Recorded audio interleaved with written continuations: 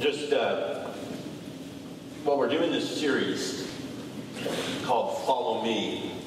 If you're with us for the first time, we just started a series about what it really means to be Jesus' disciple, a learner, an apprentice of his. And we've been looking just last week and now this second week about what this thing called worship is.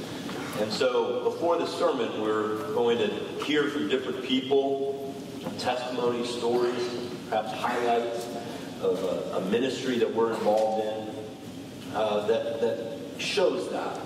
And this past week, I had the opportunity to sit down with Jim Vicklin and hear his story about ultimately how being in the midst of worship brought him closer to God. And my father became an atheist, kind of following, I think, his father's learnings. But he didn't want to impose that on his two sons. And so as a child, we did go to church occasionally, to different churches. And I think the goal was to give us the opportunity to experience religion or church and make our own decision. In high school, I did have, my best friend was a Christian, although I felt tricked at one point by him inviting me to the movies with him and some friends. And as it turned out, it wasn't a blockbuster, but a movie about salvation and what happens if you're not saved. And so I felt a little uncomfortable, especially afterwards with the church, some of the church members asking, so what do you think? I thought I didn't want to ever go back again.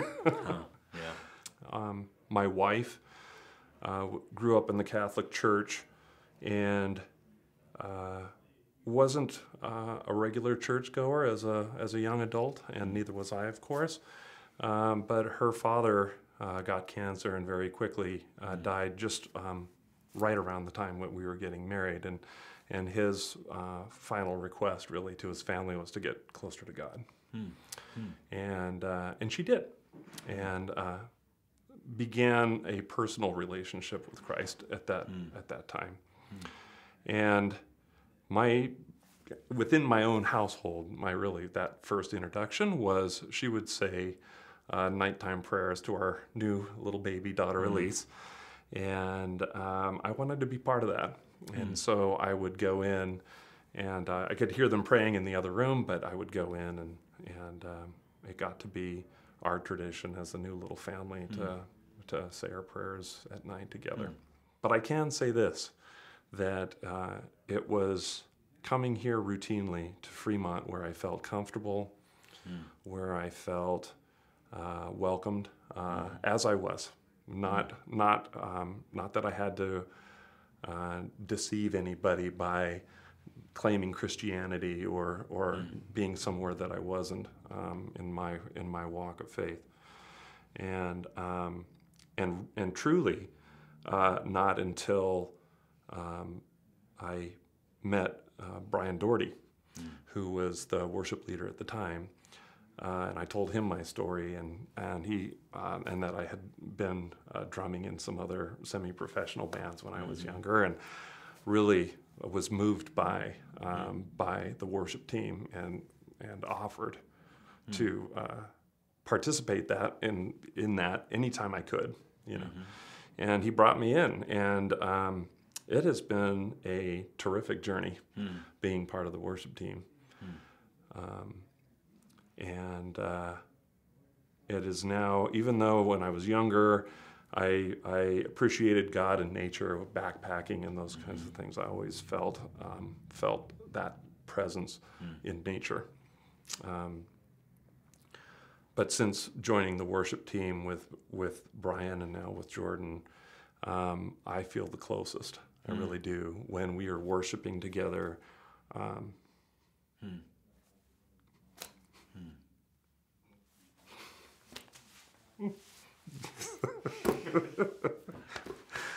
yeah. Amen. Amen. Thank you, Jim, for for sharing your story with us. And as someone that also was raised as an atheist, I think I've seen that same movie that you got shown. And I wonder if at that time in the church had a little spreadsheet that said, if you encounter an atheist, then go here, show movie, ask this question. But anyway, thank you for sharing. So, for those of you that came in after the beginning of the service, you may be wondering what this is doing here. And the scripture today, as I'm about to read, tells us to put God's mercy right in front of us. And so today I wanted to do that. And with the table here too, where we celebrate the fact that Christ has died for us, just a tremendous visual, tangible reminder of God's grace for us. So I want you to hear God's word from Romans chapter 12. This is the Apostle Paul writing.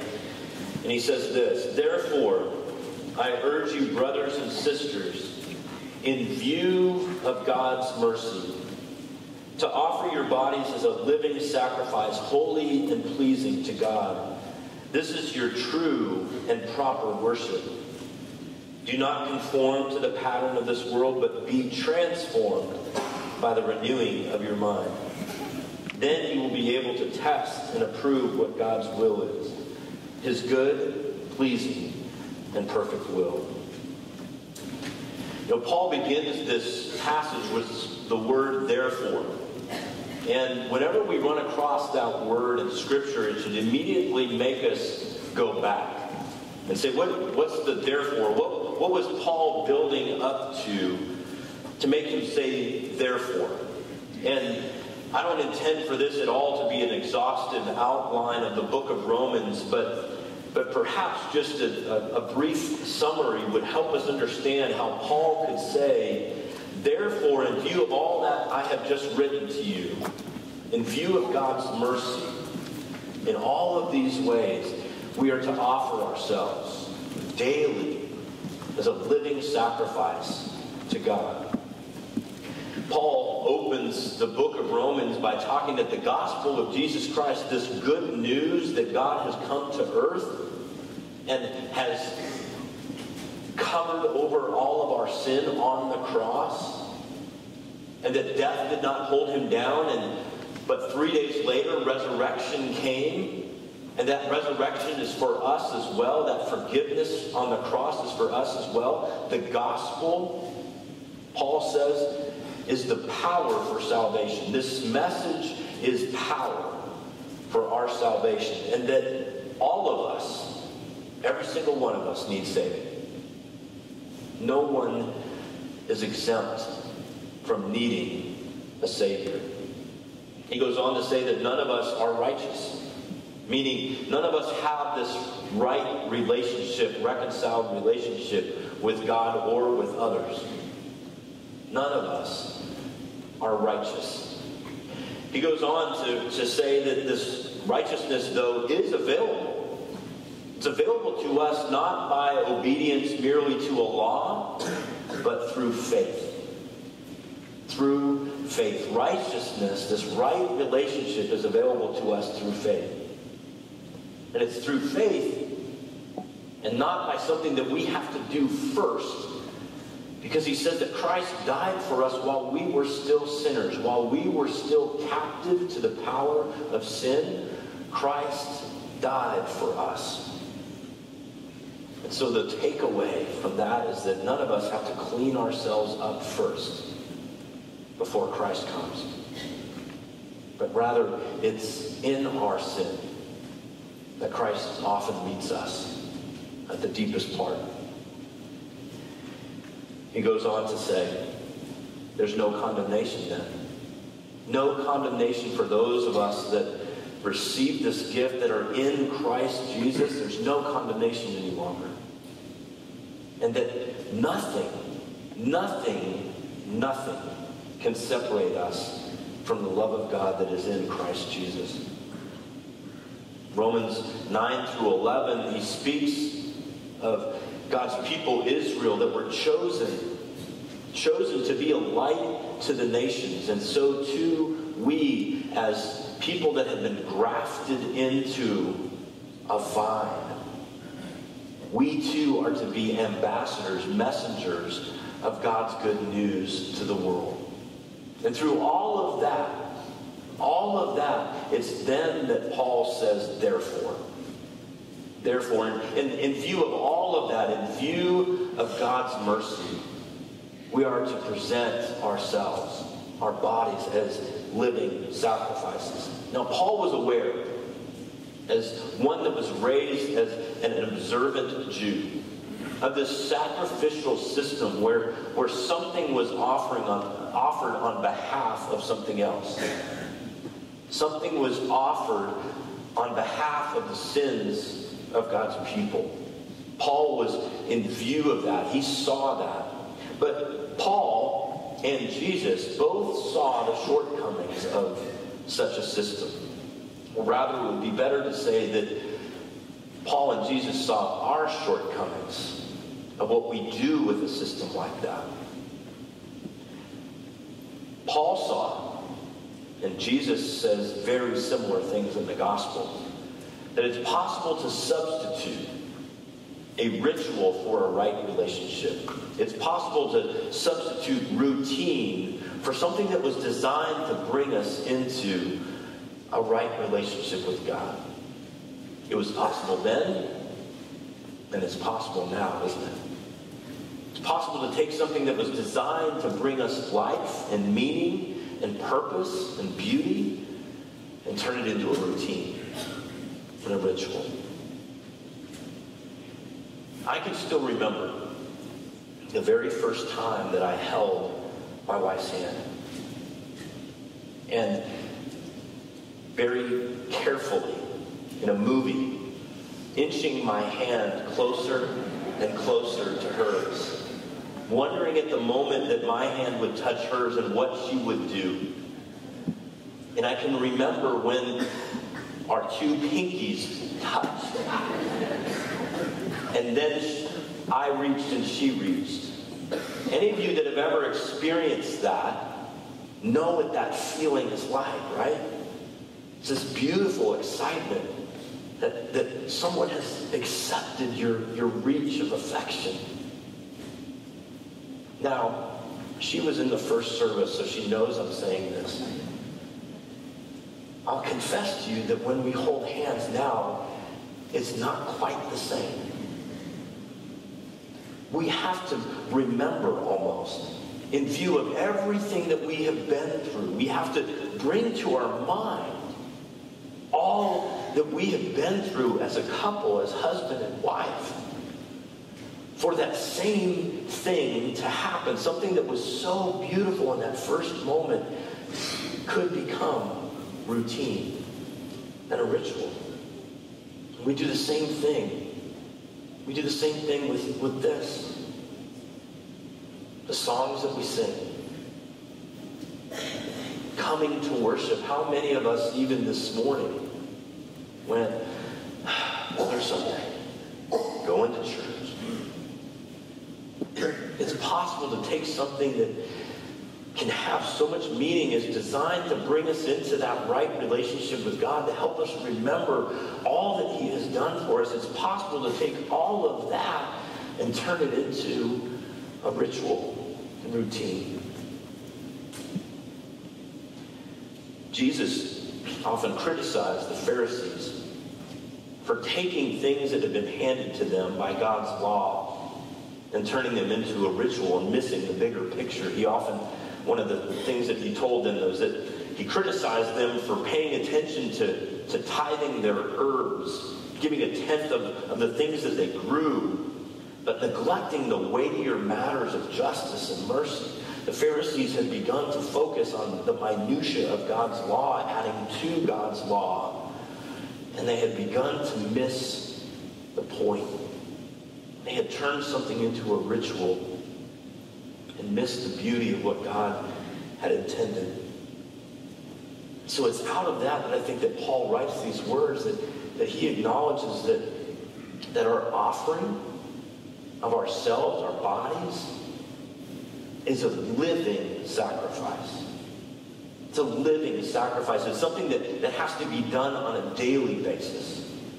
It's not something that can be done once a week or once every several weeks when we feel like it, or even as some of the festivals were in Paul's day, once a year. It's not something that can be done sporadically, but that offering of ourselves as a living sacrifice has to be daily.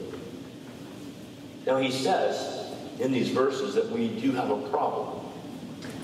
Every single one of us will have a tendency to want to be molded into the pattern of this world. When he says, do not be conformed to the pattern of this world, the word for world is actually like age or time frame.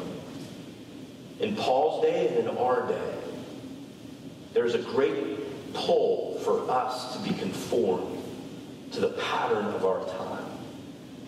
The pattern of our time that says, all of this isn't real.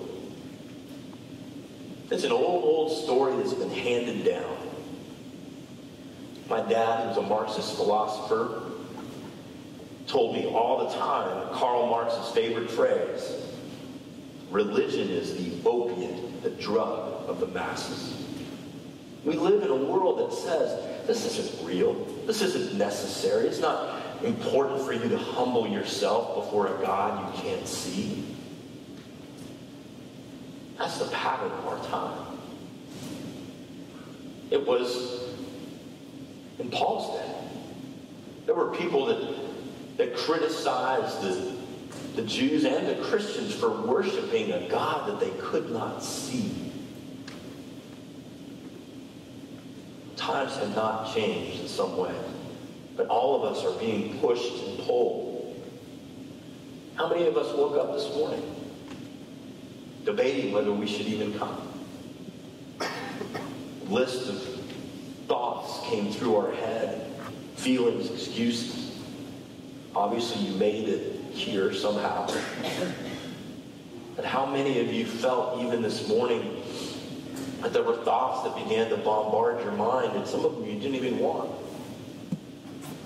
You didn't want these thoughts, and you were battling with yourself, going, I'm just about to go to church. Why am I thinking these things? That's why Paul says that this transformation of this renewal of our mind is so important. We must have our mind transformed. Thoughts about ourselves and thoughts about God plague each and every one of us. And we need desperately to think differently about who God is and who we are in the light and the view of God's mercy. You ever had that experience? Maybe a counselor or a friend. As you begin to unpack some of the things you think and believe about yourself, or you think or believe about God, and that person gently corrects you, gently changes the way that you think and says, no, actually, that's not true. What you're thinking about yourself is not true. What you're thinking about God is not true. And if you've ever had that experience, you can feel this tremendous burden be lifted from you. Your mind is being transformed by the truth and grace of our Lord and Savior. And that transformation is so vital. We carry that with us on a daily basis and into a time like this. And it's there that we can offer ourselves. That transformation of our mind becomes an offering of ourselves daily. And this, Paul says, is our true and proper act of worship.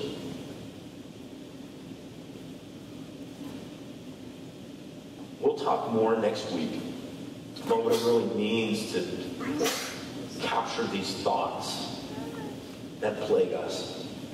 But in the meantime, when you get done watching the Super Bowl, if you open up your Bible today, it might be worth reading perhaps even committing to memory Romans chapter 12. Because we'll revisit it several times over the next several weeks and months in this series. Because within it, it also speaks that to live as a disciple means to offer the gifts that God has given us into the world and to others. It talks about that the people of God are to be generous and hospitable. That's what it means also to be a disciple and a follower. But if you read that chapter today, you may get a clue as to what Paul was thinking about when he was talking about the renewal of our mind. Because this is what he writes. Do not think of yourselves more highly than you ought. Beware of pride. Beware of conceit. Perhaps that is one of our biggest barriers to worship. Because to worship something or someone means to bow down and recognize that we are not God. And the pride that all of us have can be misguided. We are Americans. And we are really good at pride. And some of that, in and of itself is not bad, but when it seeps into our soul, it makes us think that we don't need someone else or something else to help us. We can do it ourselves, including saving ourselves. That's when we begin to recognize that we have misappropriated pride. It's gone too far. And we've missed the need for our Savior. If worship really means to bow down, do you know how hard it is for me to even sit and do this in front of a group of people, to physically get down on my knees? How many of us would even be comfortable recognizing that there is an authority that's greater than us? To bend our knee to someone else. We're not very good at this. That's part of the transformation of our mind, is when we recognize we cannot save ourselves. We need the Savior. We must begin to think rightly about ourselves and rightly about who God is. When we begin to do that, we will be able to worship in true, beautiful ways. God tells us that He has loved us with an everlasting love, an undying love. It's out of that Paul writes these words. For he was someone that I know was confronted by that love. And he wrote, I am convinced that neither death nor life, neither angels nor demons, neither the present nor the future, nor any powers, neither height nor depth nor anything else in all of creation will be able to separate us from the love of God that is in Christ Jesus our Lord. We cannot be separated from His love. May we know that, believe that, understand what good news this is. And may we not take something that's beautiful and just turn it into routine and ritual, but embrace this gift that has been given to us. It's only fitting then that we have this table today to remind us in a very tangible way of God's mercy. The cross and the table in front of us to remind us of how wide and long and high and deep is the love of Christ. And no matter how many times you've taken this meal, I pray that this time This time would not be a routine or a ritual. That in view of God's mercy, that you would offer yourself today as you taste this bread and drink this cup. This would be an act of worship. Like it was the very first time you held this bread and you drank this cup.